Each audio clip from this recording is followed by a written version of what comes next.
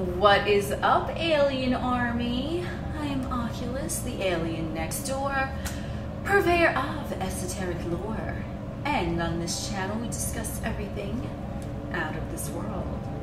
So today's topic, we are going to be discussing the topic of the question that I asked in my community posts from I don't know how many days ago, but basically I asked what celestial body and astrological sign and house you wanted me to talk about in one of these, I don't know, chit chats. And the one that I saw had the most requests was Jupiter, Sagittarius, 9th house. And I don't have any videos on those topics as of right now up on my channel, so read the fuck are. So I am going to let you know that this broadcast is going to be guided by Marduk, and I spoke of Marduk briefly in another one of my videos. I did have an open invitation if he wanted to come through so I could channel him, relay some messages for you all from him, and so he came through earlier today, which is why this video is going to be guided by the hand of Marduk. I'm not really sure how you pronounce that name, but I mean, he cool with me calling him Marduk, so that's what I'm gonna do. The reason you ask why I'm fucking mentioning Marduk is because Marduk is he's the ancient Mesopotamian Babylonian god, and he is associated with thunder and lightning, thunderstorms, and he's also depicted on his Mashushu dragon, or holding a Mashushu dragon, or something with the Mashushu dragon, right? And this simply means that he's conquered the reptilian aspect of his mind. He's conquered the primordial urges, so to speak, of the reptilian portion of the brain. Now he is operating in a higher octave of the reptilian energy. So that's just a brief synopsis who Marduk is. And the reason why Marduk is coming up in this broadcast is because the equivalent of Marduk is the gods Jupiter, Apollo, and Zeus. And Marduk, obviously, because the ancient Mesopotamian Babylonian civilization, this was like the first, you know, the cradle of life, the fucking fertile crescent, right? So Marduk is like the great grandpappy of these others, right? But they're all the equivalent. So that is how he's fitting into when we're talking about Jupiter, Sagittarius, 9th house. And as you can see, I have my magic wand and a fucking cape on. So, yeah, and I'm going to be replaying the same fucking song over and over again because that's how I roll here. Anyway, so I might be receiving some messages like from Marduk, candidly, whilst this video is being filmed, but I do have a few other verbatim quotes that I have in my voice notes here. So there's going to be a few messages from him, and then there's going to be also messages that he has in regards to the astrological topic that you guys requested that I speak about. So let's see. So his symbol is the Mashushu dragon. I already got into that. And the energy of Marduk, okay, is larger than life. That's how he wants to express to me, because if we want to think of the representation of a thunderstorm, it is considered a force of nature. And interestingly enough, this is just what he's kind of letting me let you know, is that Marduk was elected to come through to the first civilization in the Earth Matrix, right? Or one of the first. Like, you know, history is so jacked up, where are we ever gonna really know? But this is what this is direct from the source, so I'm gonna just go with it. So he's saying that he was elected, you know, because of his specific gifts, to bestow the knowledge of creation upon the motherfuckers that were residing in that ancient empire. And he bestowed this knowledge because if we want to think of the Earth as a terrarium, the Earth 3D matrix, that's what it is. It's a fucking terrarium that was created by others, right? It was created by other creators. So creators created creators. And the way that he came through, Marduk, and I'm not saying he's the only one that came through, because this video is about him, we're taking his perspective. So from his specific gifts, thunder and lightning, the lightning bolts of clarity, the force of nature, the thunder, right? The thunderstorm, right? If you ever hear that stereotypical phrase like, I am the storm, you know what I'm saying? A lot of juicy tidbits in that phrase, you know what I'm saying? Because you have I, and then you have I, you know. Anyway, don't want to digress too much, but basically he's saying that that's a force of nature, and that's how he came through. Because if we want to think of the terrarium, and like earth creatures, then we see typically depicted in movies that a UFO will a lot of times be portrayed as coming through to the 3D earth matrix from the clouds from above in a thunderstorm, in thunder or lightning, right? That's a higher intelligence that's visiting the earth matrix to do something, okay? Whether to convey a message, to conduct a study, whatever the fuck it's doing. That's how Marduk came through to the whoever he came through. I don't know, I'm not a historian, so whoever he came through to, the enlightened seekers, I guarantee you that they were enlightened seekers, whoever the fuck they were going on in that Mesopotamian, Babylonian empire. He came through in a bolt of lightning and a flash of thunder. He came through as a force of nature. If we want to think of the energy of fucking Jupiter, right? Jupiter, he a big, bad, broad-shouldered motherfucker. Like, he has confidence. He's just coming through. He's like, boom, boom, boom. Like, he got his Sagittarius on, okay? You know what I'm saying? So, that's why, you know, Jupiter, Sagittarius, and then 9th house. Yeah. So then, that's how he came through, and that's how he was bestowing information upon these individuals that were living at that time, the enlightened seekers. And he basically was telling them the story of their creation, you know, the creation of the humanoids and the little terrarium. And that's how he presented himself. He came in a cloud of thunder and lightning from another dimension. So if you want to take that as literal or figurative, as a metaphor, however you want to take it, that is how he came through. He came through and presented information to them at that point as a force of nature. And he he indicated that he did conquer the reptilian portion of his brain. That is the representation of the Mashushu dragon, okay? So if we want to think of the reptilian portion of the humanoid brain, then we have the higher octave of that is reptilian energy that's in the ethers. So the reptilian portion of the brain, it governs just primal instincts. Now this one, because Marduk has conquered that, he is enlightened, and now he's operating in the reptilian portion of the energy that is primal instinct of the soul, okay? Not primal instinct of the physical vessel, but primal instinct, primordial urge of the soul. And that's the message that he was telling them. So let's see, there are a few voice notes that I have here. Okay, so his energy, he's saying, this is him verbatim, this energy is larger than life. And this energy that's larger than life, the channeling and all of that, the thunderstorm, he is saying that that is the perspective that one ideally would want to possess when they are conducting their affairs in the 3D earth matrix terrarium. That's just how, larger than life, because the soul's energy, the reptilian aspect of energy, not the reptilian brain, primordial shit, but the higher octave of that, the great grandpappy of the fucking reptilian physical brain urges, that energy is larger than life, because it's larger than the life that is going on in the earth matrix terrarium, and that is his message. And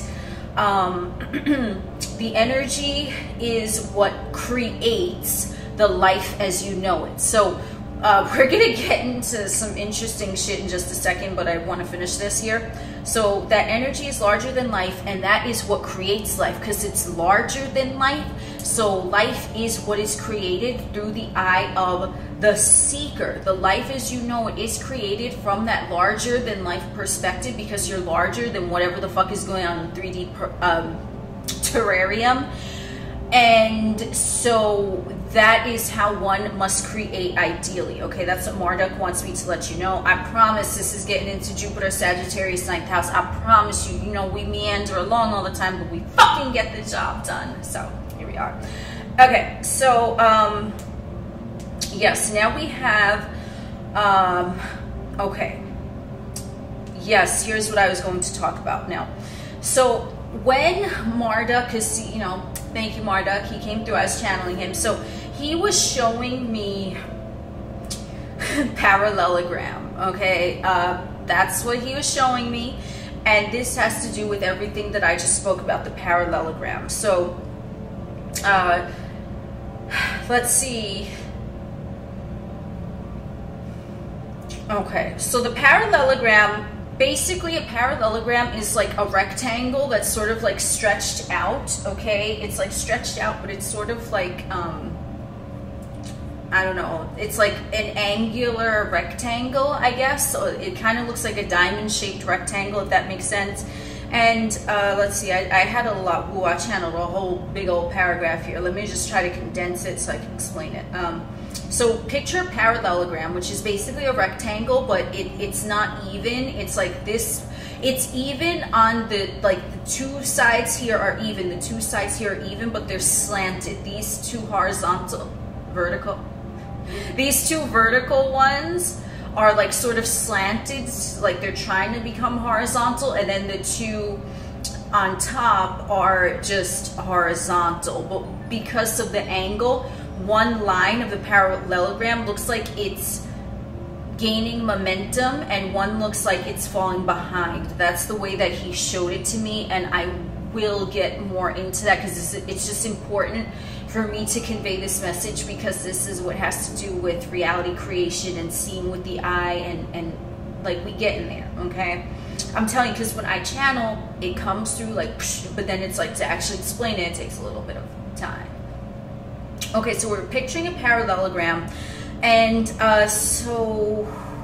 okay, so then he was explaining to me what the parallelogram is, and then, you know, I wanted to look up why the fuck is parallelogram coming up when I'm channeling Marduk and when we're supposed to be talking about astrology and all this shit, but okay, so what this brought me to was that the parallelogram, it's equal and even, right? Like these two horizontal lines, they're equal, right? They're the exact same measurement, but one looks like it's a head just because the shape is on a slant.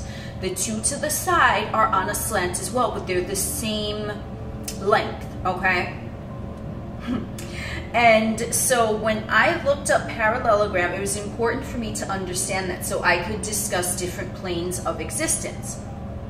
So they're equal, right? Everything is equal in the parallelogram, but it's just from the perspective, because it's slanted, it looks like one is gaining momentum ahead. It's sort of like the point, and one looks like it's lagging behind, right? Those are the different planes of existence. And when one is in the process of manifesting jumping timelines, it will seem like that.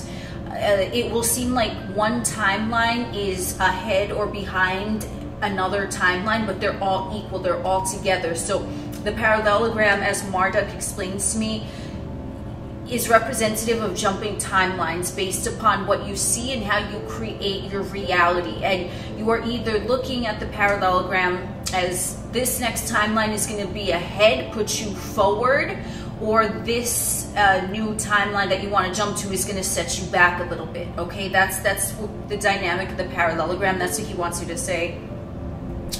And okay, so then I looked up parallelogram, and then I came to the word prism, okay? So a parallelogram basically creates a prism, and I do not know shit about geometry or science or any of that, so this is kind of just what I took from it. A parallelogram is, it creates a prism, and what happens is that a parallelogram, if you want to think of it, like let's say now a parallelogram is not just a 2D object, but now it's like a physically tangible thing, okay? And this is what I was looking at. This also has to do with Marduk thunderstorms. After a thunderstorm, a lot of times you will see a rainbow. A rainbow, that's how it's all connected. A rainbow is created by the prism of water droplets that are essentially parallelograms. And because of the way that they're shaped, they're three-dimensional water droplet parallelograms. Now light is being reflected, and it's the colors of the rainbow, right? The 7 colors of the rainbow, you know, 7 chakras, you know, 7, right? 7 days of fucking creation, you know, number 7 is fucking sacred, but you already know that. So basically what he was showing me, because I had to go through all these definitions so I could understand, so I could explain it. So the parallelogram, let's say now there's like a you know, parallelogram shape in the ethers, and depending on how you look at it, through the third eye, now you're looking at that parallelogram, and what is being projected out is the rainbow. So the rainbow, does it really exist, or is it a projection from the parallelogram? And this is how we got prism and you know, the particles of light, okay? Because it's not necessarily that the rainbow is there, that it physically, tangibly exists, but it is an optical illusion. So that's why Marduk, when that motherfucker come through as a force of nature and a motherfucking lightning bolt thunderstorm, and then after the fucking thunderstorm you see the fucking rainbow, that, as he's letting me know, is symbolism for when you are looking at something, when you're looking at the different timelines, as I said with the parallelogram and the lines, they're all equal. Every motherfucking timeline is equal. A lot of beings that I channel, they say that everything is equal, it's just your perception. So this is just the way Marduk is explaining it. But he's saying you're looking at all of them, and one timeline might seem like it's ahead and one might seem like it's behind, just on the way that the light from your third eye is looking at whatever the parallelogram, the prism is, and now you are projecting with your third eye that which you want to see as a hologram, just like the rainbow comes out after the thunderstorm. It's not that the water droplets are the rainbow. I mean, they are, but they're projected outward, just like a projector in a fucking old school movie theater, right? You have like the projector and it's showing it on the screen, all of the colors that are possible, all of the colors of the rainbow that are possible, as Marduk conveyed to me. You have the droplet, which is a parallelogram, okay? It's clear, it has no rhyme or reason, but it's just, there's so many facets to it, right? Which that's what makes a prism, the different facets. So now, depending on which one you concentrate on, you're looking at it, you're creating the rainbow, you're creating every possibility, that which you focus on from the third eye, for you to see as a hologram in front of you with your two eyes. I think that made sense, but I have like a big old paragraph here, so let me just double check to see if there's anything I missed. So okay, so he was talking about, well, he wasn't talking about, but he guided me to fucking research this. So then I was looking at a prism and refraction. I'm going to be quite honest, I don't, you know, I'm not a science motherfucker. I don't really care about technical shit, so I'm not really even sure about refracting and like all of the technical terms, but it's basically, from what he was showing, it's like, it's refraction, right? It's redesigned outward from the point that it's being observed, because the prism has different sides and they're all available to you, but what you choose to focus on, whatever timeline, that any possibility is going to come out, but the one that you focus on is what's going to be reflected, refracted back to you. That's the one that's going to come out. Okay, so let me just see refraction. I just want to like see if I can clarify this. Refraction. Okay, yeah, so here we go. This is why they wanted me to, this is why he wanted me to look it up. Or they, I mean, I channel a lot of different individuals, so so refraction, the fact or phenomenon of light waves. This is why radio waves, it's a wave, everything is a wave. We get down to double slit experiment, quantum physics, everything is a wave. So the interface between, okay, I'm just trying to understand. I'm so, this is legit how I fucking roll. I'm all over the place, but it's cool. Okay, interface between one medium and another through a medium of varying density. Okay, so the medium of the interface, right, the refraction, if we want to think of it, okay, measurement of focusing characteristics of an eye or eyes, change in direction of propagation of it. You could look up the definition. I'm just saying it out loud because it's going to help me to understand it, so I can explain it from the perspective that I'm conveying here. So basically, refraction, as what he is conveying to me with that example, what I gave you, the timelines, the parallelogram and the prism, the rainbow, all that's a hologram. It's a holographic fucking image that is presented when you have that energetic uptick, right, from the thunderstorm. The thunderstorm, it's electrically charged. I love me a good thunderstorm, homie homes. It's electrically charged. You're charged up, and then it's a force of nature, and then you decide whatever color of the rainbow you want to experience next. And the rainbow, as he's conveying to me, is a metaphor for the light that you are shining upon whatever timeline that you wish to experience. But all the timelines are equal. It can just seem like one is ahead of the other and one is behind the other. So these are waves. These are energetic waves. You know, light waves, radio waves, it's all waves with the quantum mechanics. So it's passing obliquely through the interface. It's passing through the prism, the parallelogram, right? If we think of it, it's a multifaceted thing, but it really doesn't have a color. It's just clear. It's crystal clear. But the eye says, I want something reflected back to me from this angle. Oh, now I want something reflected back to me from that angle. And you see all of the angles of something, but they're all equally available to you. That is how you see. And now, you know, and it's just so funny because even in the definition, it says measurement of the focusing characteristics of an eye or eyes, right? So you have one eye and then you have the two eyes, you know what I'm saying?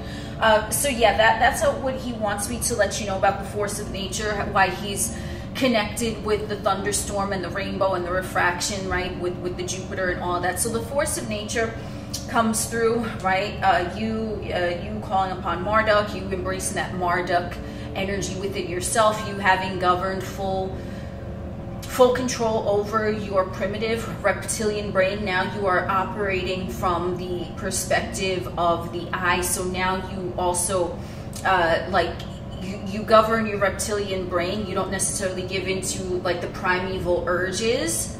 Now you govern the primeval urges of the soul. So it's like the higher octave of that, okay?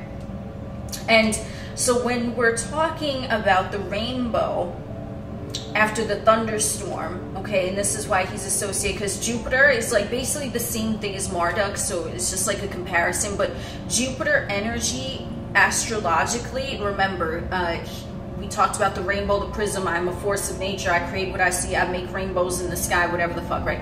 That's the confidence of Jupiter. Now we're going to move in, like we're going to associate Marduk with the Jupiter in astrology, just because Jupiter, the god, is the equivalent of Marduk. Okay, so now we have all of that. We're looking at different timelines, but you embracing the energy, the power of Jupiter, you realize that it always comes down to you.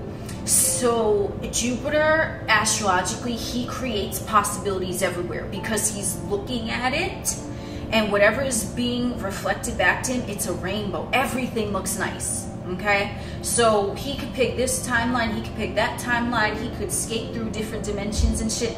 That is the energy of Jupiter. Let me just take a sip of my electrolyte fucking water.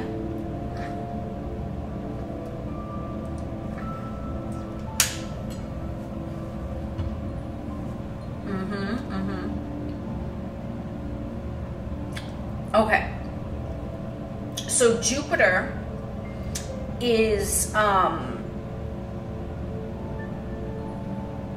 okay, so Jupiter is looking at this prism, at this parallelogram, and he's seeing that all of the possibilities are like fucking magical rainbows, right? That's the energy of Jupiter. That's why Jupiter is considered like the free gift, or like the lucky, I don't know, the lucky, what is he considered? He's considered the lucky something in astrology, right?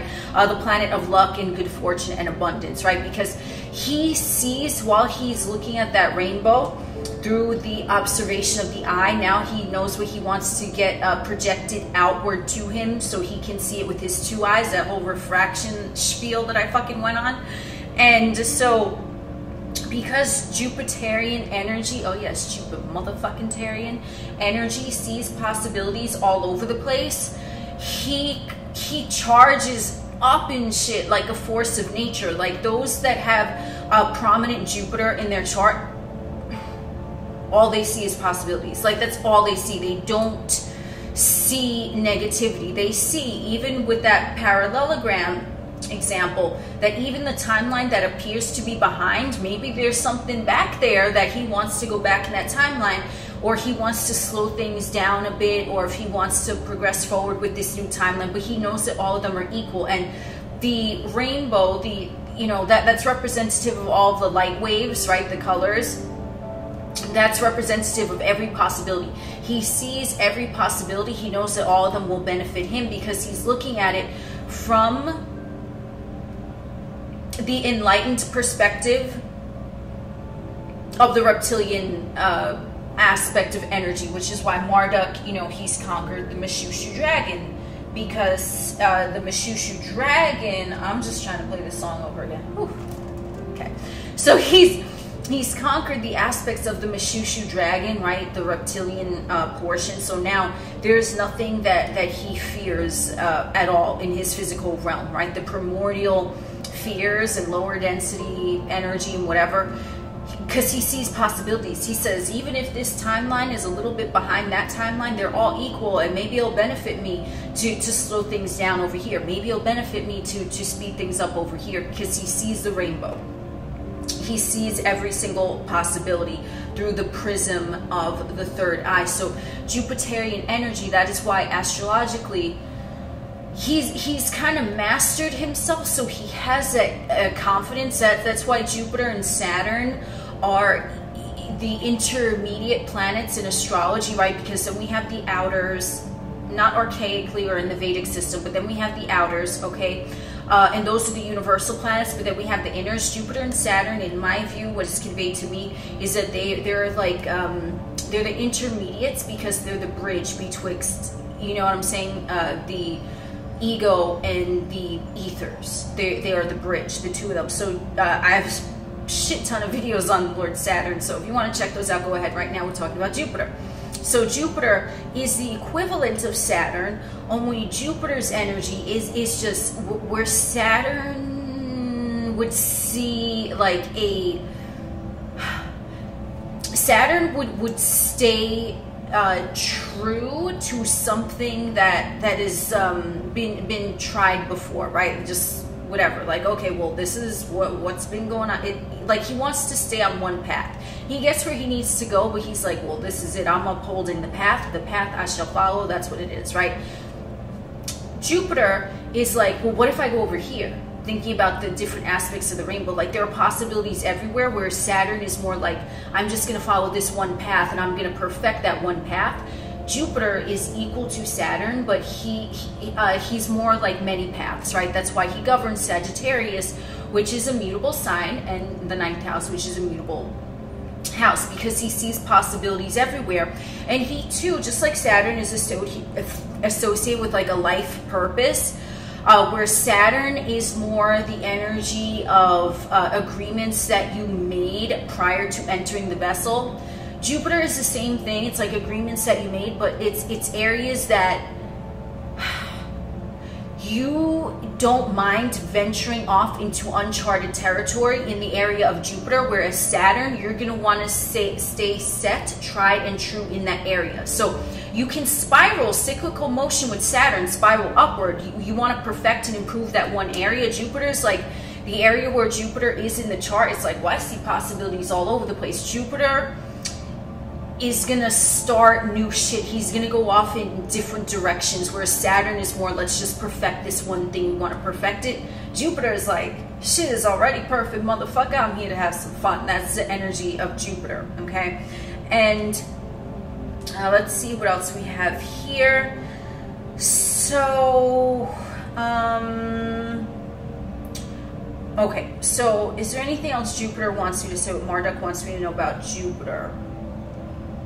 Maybe Jupiter is going to come in now. I don't know. I never know how these things are going to go. But that is basically the energy of Jupiter. So he's more of like the area in someone's chart where they are, they're likely to just feel generally more confident. Whereas Saturn, the area in the chart, it's not that they're insecure there, but it's just they're always looking for perfection. So they could come through with their Saturn placements, whatever, secure as fuck, but they're going to want to keep that same path, that straight path. They're going to want to keep moving and perfecting it and cycling upward. Whereas Jupiter is like, I'm confident, this is my shit. Oh, let me go over here today. Let me go over there today. But it's in that same general area. Okay, so Jupiter in the natal chart is just gonna bestow this natural affability and confidence because of all the reasons that I just said. You know, I don't really remember much of what I said, but that's basically why. Because Jupiter, the metaphor of Jupiter, he's already conquered like the fear. Whew, he's already, that was a message for someone. That shit flew. He's already conquered the fear aspect.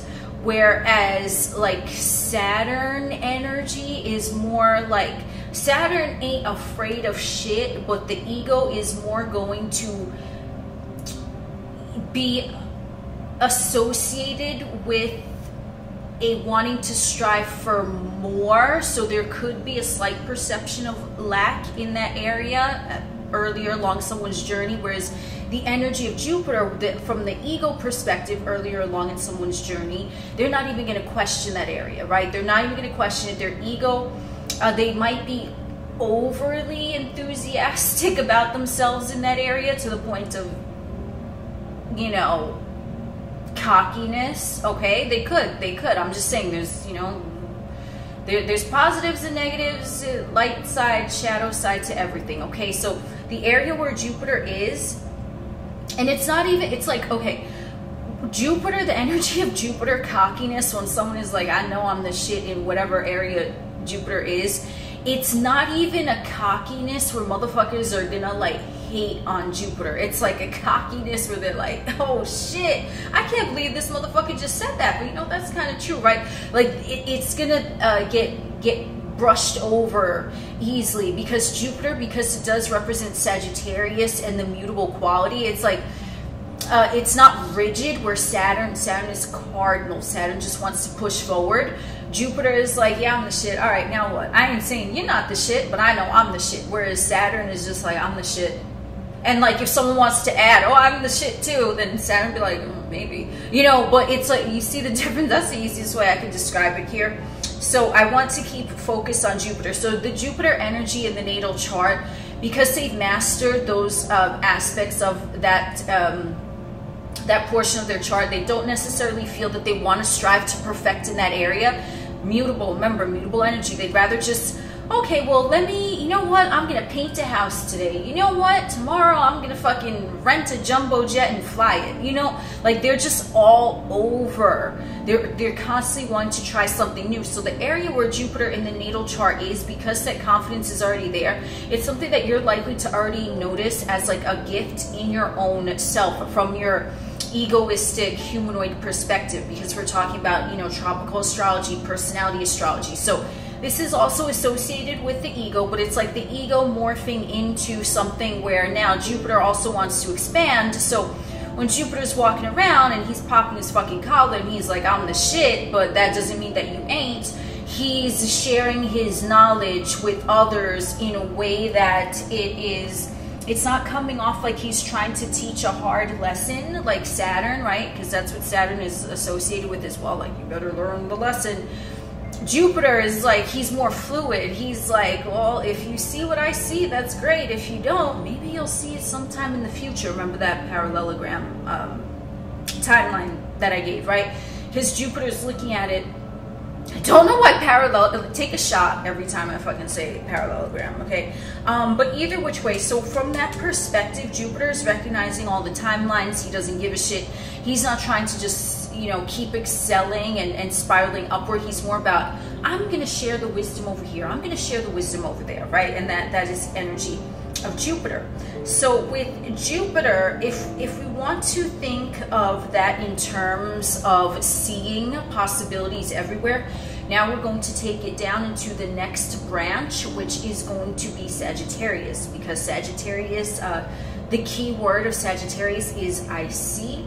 So what do we talk about with the refraction and the prism and all of that? You see with the third eye, because 9th house Sagittarius, this is more of the universal aspects in astrology, right? We have the first 6 are more personal, and we have the following 6 of the 12 signs that are more universal, like out there. So Sagittarius is IC, so that's why it's Sagittarian energy. Wherever you have that in your chart, you're just going to see possibilities everywhere. You're not gonna exude a lot of effort, and you're just gonna chill. You're gonna be fluid. You're gonna flow, because remember, Sagittarius is a mutable sign.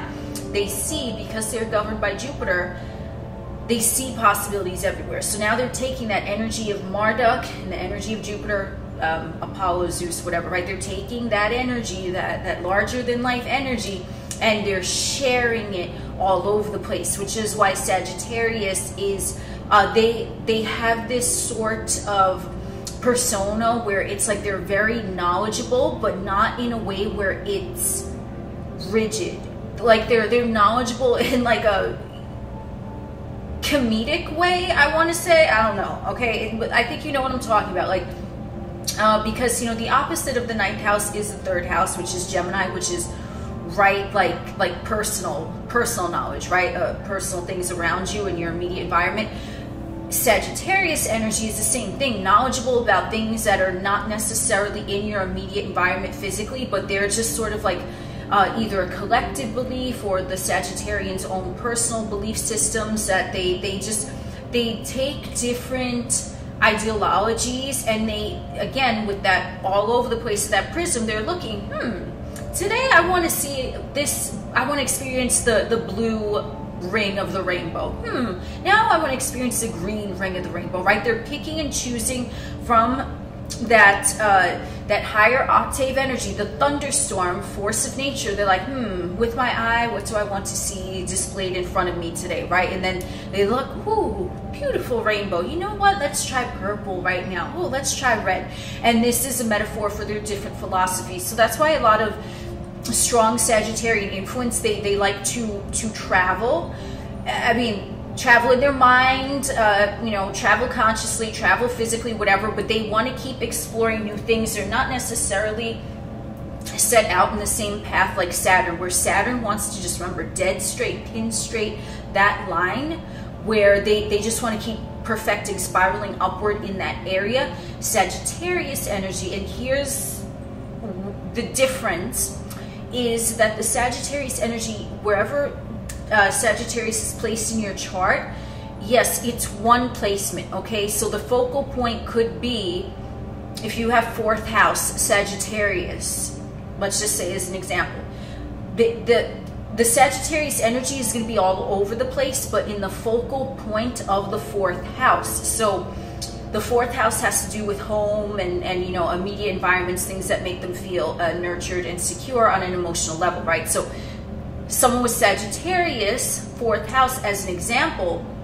whereas let's say Saturn or Capricorn 4th, you know, whatever, we're using them interchangeably, but you could say the same thing for Jupiter in the 4th house, or you could say the same thing for Sagittarius 4th house. You know, remember, they're just, it's like the big brother, the little brother, the tiny brother. Okay, that's how I look at them. All right, so the difference is that a Saturnian or Capricorn influence, they want to strive and perfect that one area of the house where that placement is, where that planet is, Jupiter. They're not going to care so much about the perfection as much as they're going to care about the different methods that they can do. So let's say with the 4th house Sagittarius energy, the home and hearth, okay, how they feel emotionally comfortable and secure. Today, what makes me feel secure? I'm going to sip a tea. Tomorrow, I might feel secure taking a nice warm bubble bath, right? Like, it's going to vary, and it's not going to be a set point. So they're going to, remember, because this is mutable energy, they see possibilities everywhere. They're not going to care about perfecting a technique that they already know, like Saturn. They're going to be more like, I haven't tried this before, and they rush in, right? And they're like, you know what? Because remember, the archer, right, with the fucking bow and arrow, he's like setting he's like, oh, there's the destination I want to go, and then the horse legs fucking carry him there, right? That's Sagittarius. They just charge forward in the direction that they see that they want to go. That's what they're called, I see.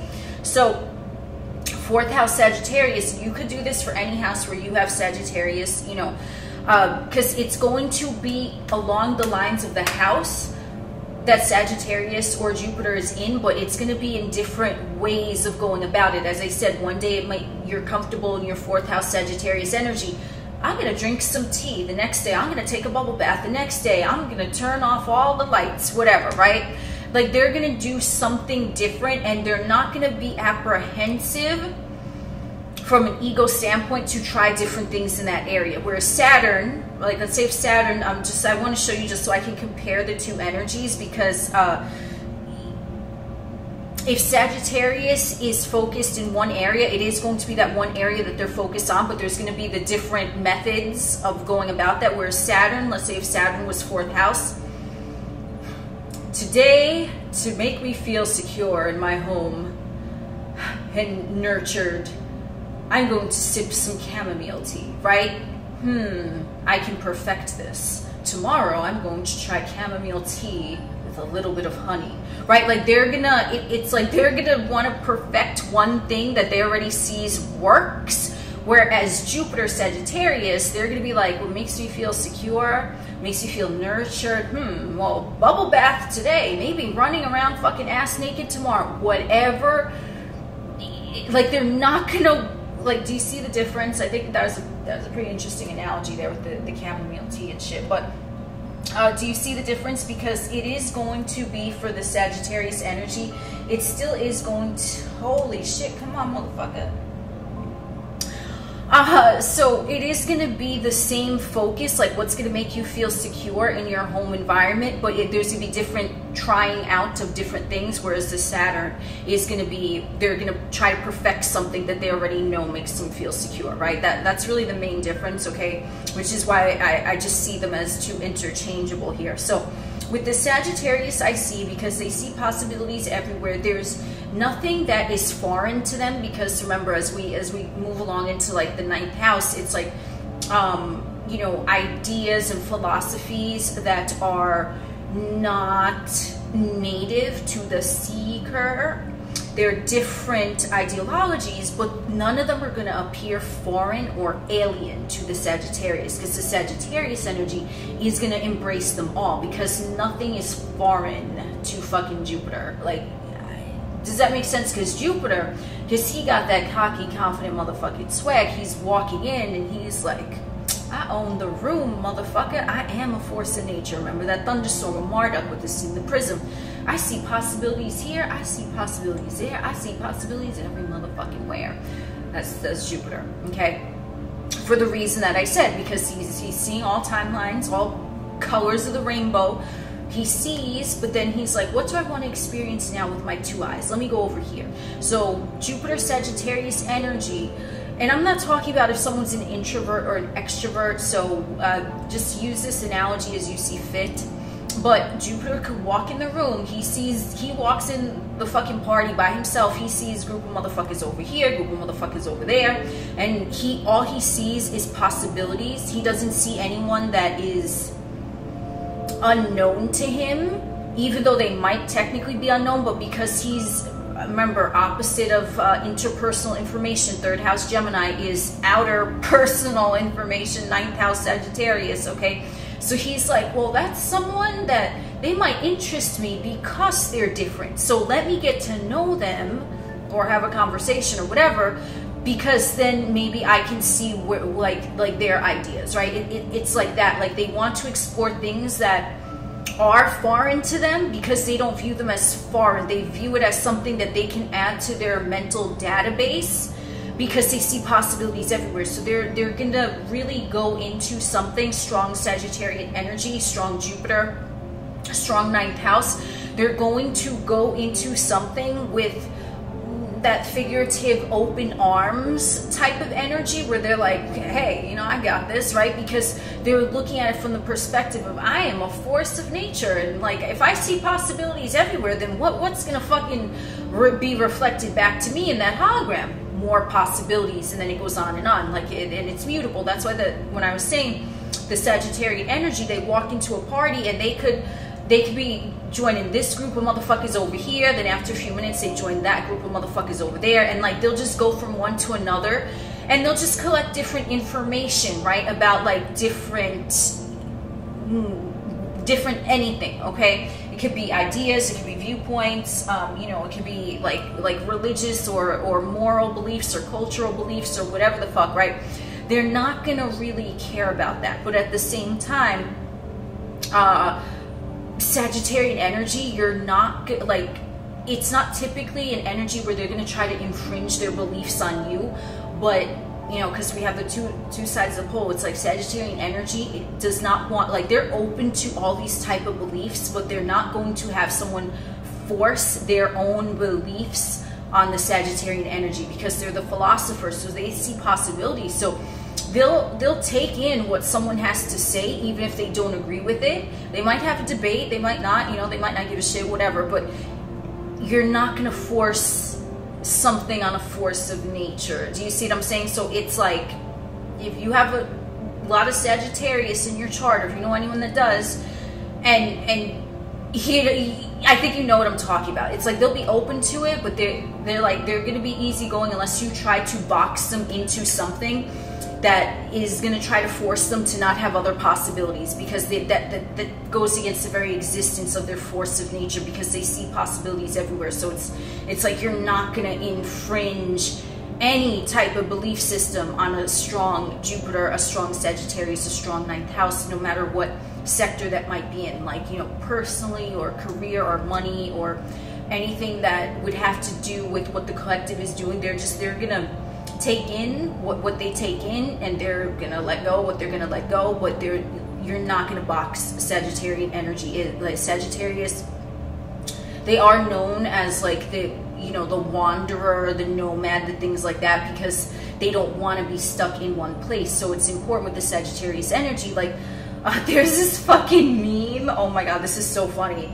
And it's so funny that, thank you, Jupiter and Saturn. So there's this meme, and it's basically, it's like a dude and his daughter, and they are in like a log flume, and like the dude is like holding on like this, and then the daughter is like, and I saw, so I don't know if it's true, but they said the backstory was that the daughter was like, oh, I want to use this and make it a meme, and he was like, okay, like that's what I heard. Anyway, so basically it's the dude, and he's in the log flume, and he's like holding on like, oh, and then the daughter is just like the hands up smiling, right? And then the meme, it said, you know, with the hands up smiling, Sagittarius on their way to a new country with no source of income or something, and then the one with the dude sitting like rigid, like, oh, it's a Capricorn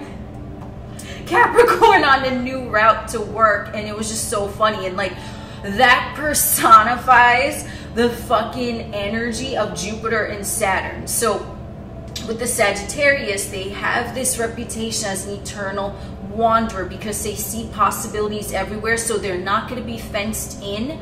They're just like open arms, like woohoo, like front row, hands up, cheese smiling, don't care where the log flume is even going, because of the possibilities that they see every color of the motherfucking beautiful rainbow through the prism, through the medium, their third eye, right? They see it, and then they're bending the hologram to their wishes, no matter what timeline, because all timelines are created equal, but they see possibilities in all the timelines. So then they come through, they're the force of nature. So they're like, yo, if I'm a force of nature, then nature gonna line up to what I want with it, right? Because that's what it is. So that's a very good example of the, you know, the difference of the Saturn and Jupiter energy, even though the two of them, because they are the interpersonal planets, that they're similar, but they have a different way of going about, which I mentioned before, which I don't even remember what the fuck I said. But that's why this is being filmed, so that if you need to like rewind, you can see.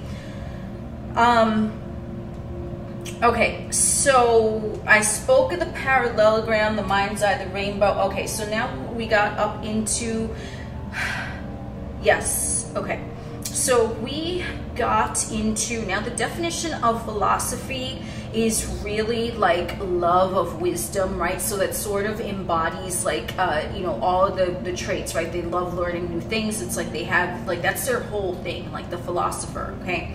And they love learning new things and new experiences, because they feel that every experience, they can take the good out of that situation. That it's optimism in strong Jupiter, Sagittarian 9th house. Optimism is, I mean, they got a lot of it, okay? Because They can even take a situation that wasn't so pleasant, but because Jupiter, Sagittarian, 9th house dominant motherfucker, because they saw it with like a beneficial lens, then what was reflected back to them became more beneficial because of their projection onto it. And this is like just basic science of, quantum mechanics and law of attraction, law of assumption, but that's basically what happens. So all things to a Sagittarian heavy, it can be seen as beneficial, right? And they can experiment and do this and do that, and they're like, oh, well, you know what?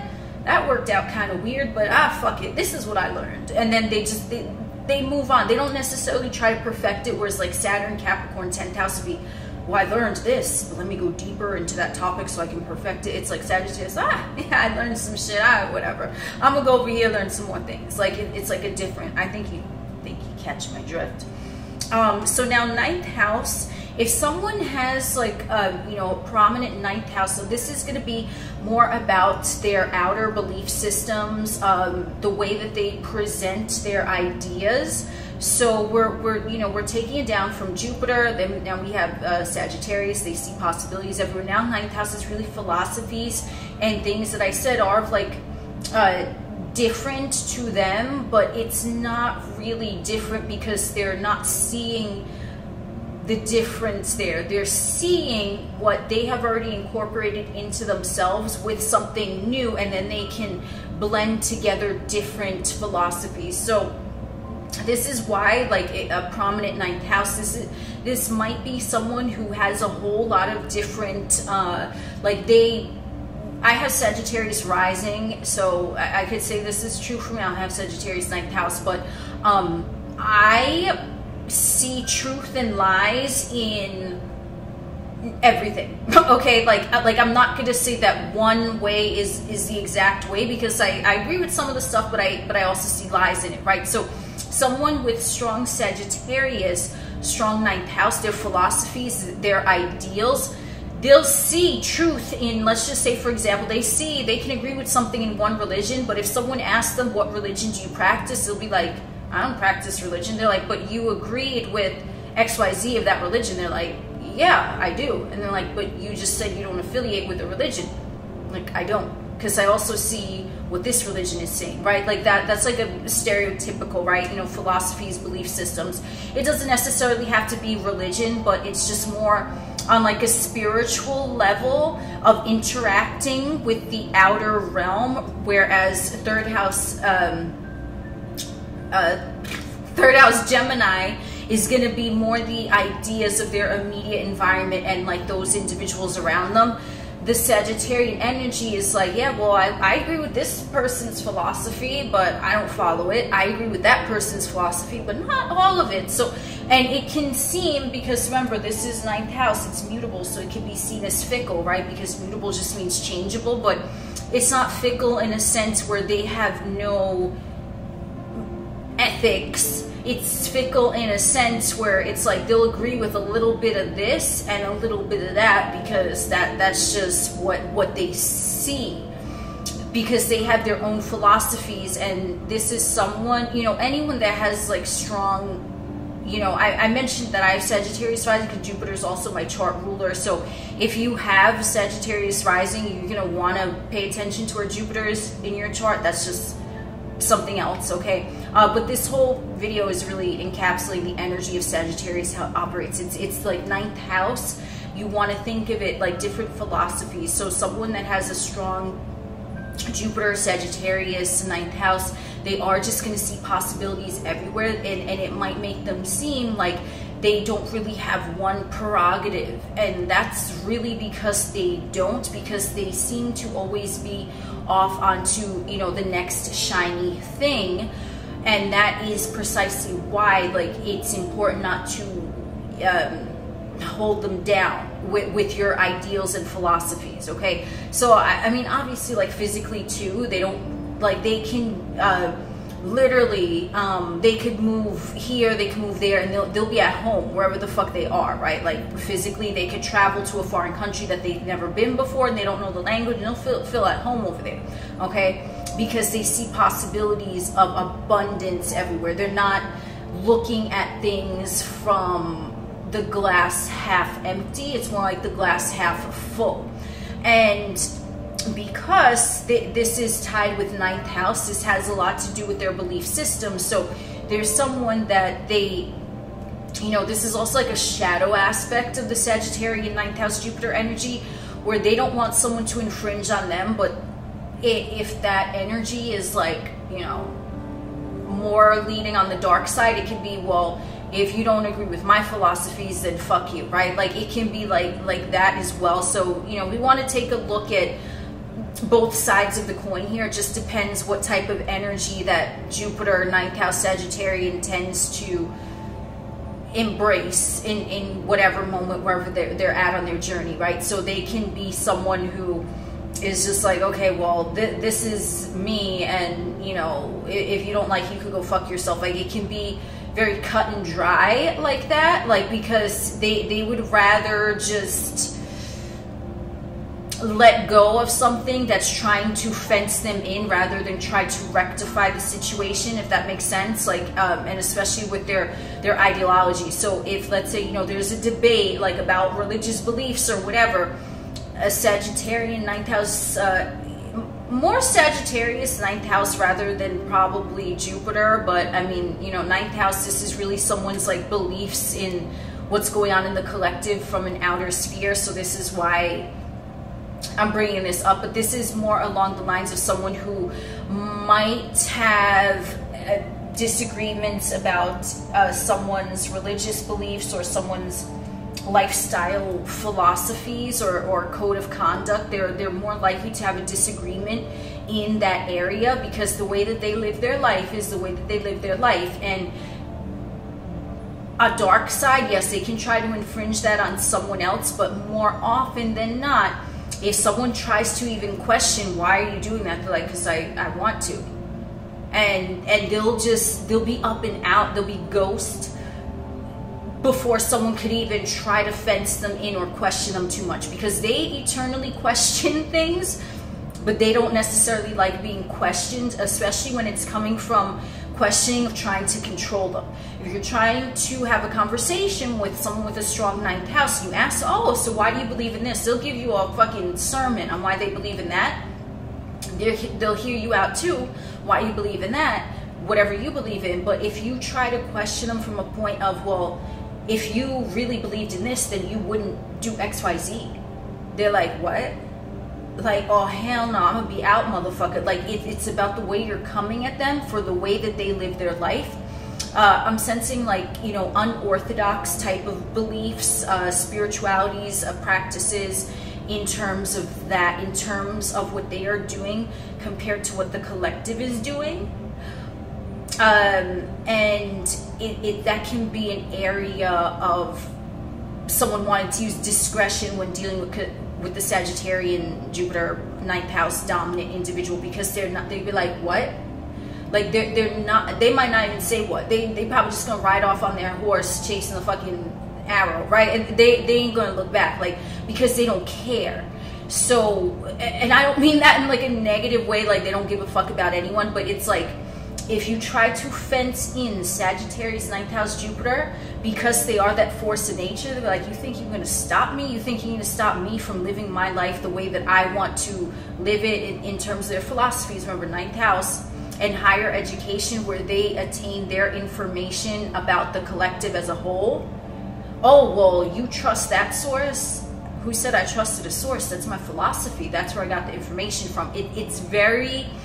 it's like tedious, where you might infringe upon their independent belief systems, which most likely are not going to be congruent with the mainstream, because they might take this part of what's going on in the mainstream and that part of what's going on in the mainstream, but they're not gonna pick a lane. And if someone tries to question how come you don't want to pick a lane, then that's the time when they can get offended and they'll leave. They'll ride off on their fucking horse, they'll be out. Okay, that's like really what it is with, like, especially I would say with the 9th house. You know, even if the 9th house is, let's say, in Taurus, it's still going to have that 9th house Sagittarian energy to it. Even if the 9th house is in Aries or whatever sign, any type of belief systems, if you try to, you know, challenge them, if you try to get them to conform to your belief systems, I'm not saying you personally, like, you know what I mean, but just in general, if anyone tries to get them to conform in a certain way, they can be like, what the fuck? And it's going to be expressed in the way that the ninth house would express itself. So if someone does have, you know, ninth house Aries, right? It's that Sagittarian energy of like free beliefs and philosophies, right?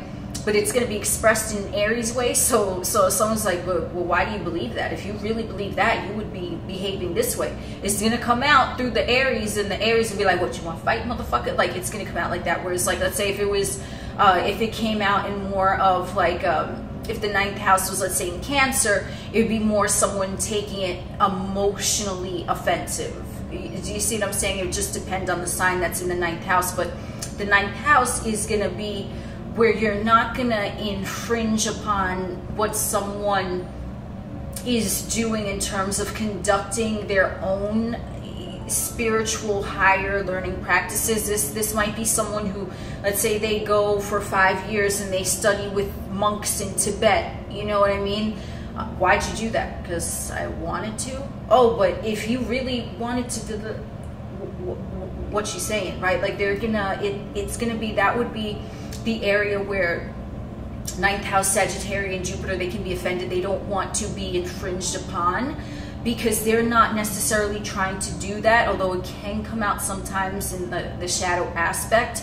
But in reality, it's more about they don't want someone to try to control them, especially in terms of where their outer thought processes are about their environment and about the collective as a whole. That's really what it is. So let me see. So one last thing that I do want to mention here before we close is that some of you might be interested in horary astrology, because the horoscopic astrology system, which, if you think about it, astrology, horoscopes, right? That's where the word kind of comes from. The Babylonian system used the horoscopic astrology system, which now equates to horary astrology, which is really predictive astrology, not necessarily like the set birth chart, but it's really a picture of the sky at a particular time that you ask a question. So let's say I have a question right now. I'm not going to look at my birth chart or the collective chart or anyone else's chart. I'm going to just ask my question, and I am going to type it into my astrology software, and then whatever comes out, my answer predictive for the future will be seen in that natal chart. But it's not a natal chart that already exists. It's a natal chart that exists for the time that I answer my question, that I ask my question, and then it answers me with that birth chart for a moment that is going to be predictive divining for the future. So that's just something that, because, you know, I was looking into Marduk and, you know, ancient Babylon, and I came across this thing, you know, horoscopic astrology, which is, I'm like, wait, horoscopes, that makes sense, right? So it's more about if you have a question and you want to know the answer, you can use an astrological birth chart to receive guidance in that area. And yeah, that's just kind of, I don't know, I feel like that's a message for someone. So if you are interested in doing that, all you have to do is just really ask your question and then type in, you know, what time it is, where you're at, what location you're in right now, and the date, and then you will receive some guidance in that answer in the horary chart. That's what horary astrology is, just loosely. So thank you, Marduk. Let me just see if I have any other notes that I had. Okay, so I think this is where we're gonna leave off. I don't know how long this video is, but, you know, freestyle sessions, that's how we roll. Thank you for joining us on this wonderful stroll today. I am Oculus, the alien next door. We will chit chat again soon.